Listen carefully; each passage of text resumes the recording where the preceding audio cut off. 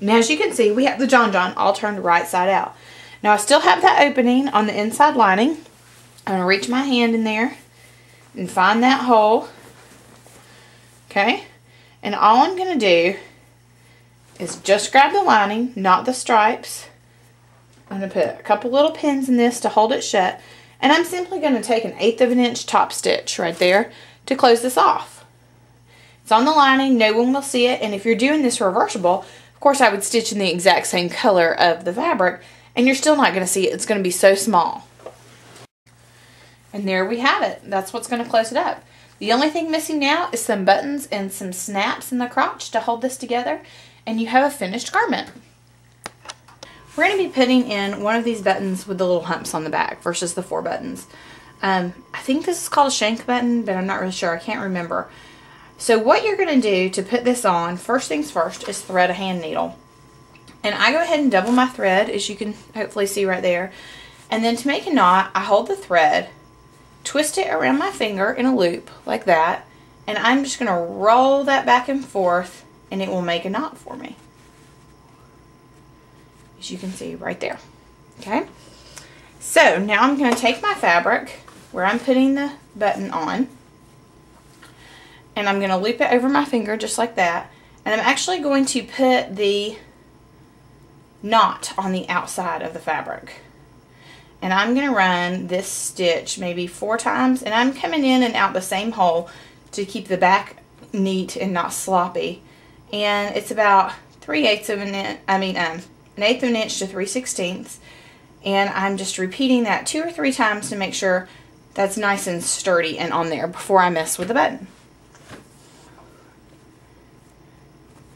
Now I'm going to take my button, I'm just going to thread it on my needle, just like that.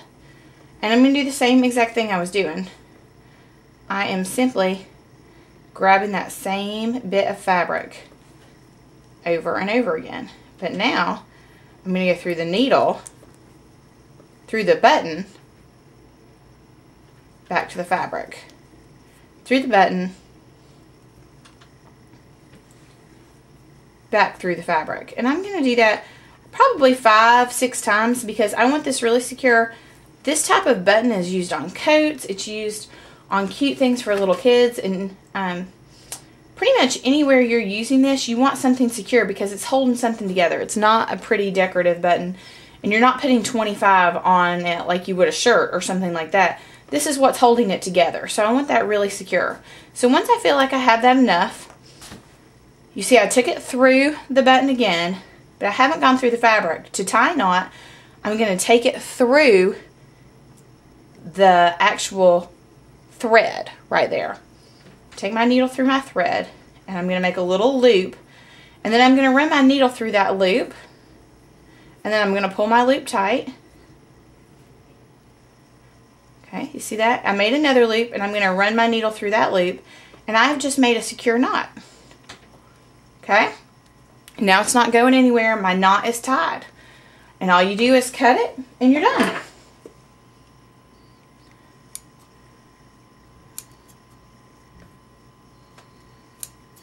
Okay? And there we have it.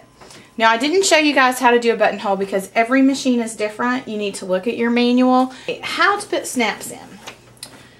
I have a John John or a pair of overalls right here, and what I'm going to do is add the snaps to the crotch. And these are the pieces for the 1/2 of the snap.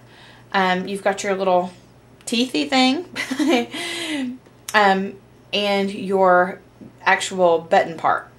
And we're going to put those together. Now they come 2 different ways. You can buy them just like this and they make a little gun, which is what we're going to use today. Or they make a little plastic thing you can hammer. I have never had success with a hammer thing. I really recommend saving your coupons to Joann's or Hancock's and just buying the gun. I think it's $11, so you can get it for $6. And it's came in handy a number of times, not only in making things, but also when clothes have broken, which has happened quite regular to me, like overalls on babies. The snaps sometimes get loose, things like that. And you can fix them, which has been really nice. Okay, so the first thing I'm going to do is take the teeth, and I just place them where I want them, and I literally shove them through the fabric. So the teeth are coming out the other side. That way I know exactly where they're going. You see that? It's a little hard to see, but the little spikies are sticking through just a little bit. Okay? And what I'm going to do is take this piece and place it right on top. Okay?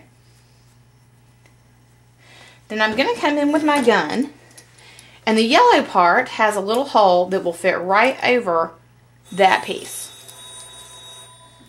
And push, and voila, you have your staff. So how I like to match them up is go ahead and see where exactly this is going to be. Now I would probably do the whole line across here and then do the other side, but for sake of time I'm going to go ahead and do this. And I like to put them together. So you've got your snap. And then I'm just going to place it where I want it on here. And you can go ahead and feel where would be a good place based on that. And then, now that I have that placement, I can feel through it right there. I can take these teeth and I just kind of push them through where I want them. Okay? And that's how you would mark this other side. And I just stick it through till the little teeth actually come through. Just push it with your fingers. And you can hopefully see those little spiky teeth coming through. Now you can take this piece off.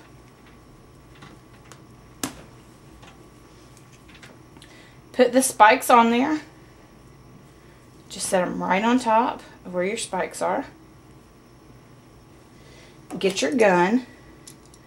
And all you do, literally, is smash the thing together. The teeth go into the little snap.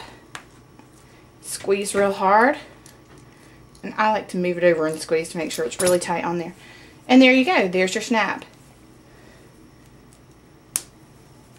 Just like that. Now I'm going to repeat that on the other two snaps, and this John John will be finished.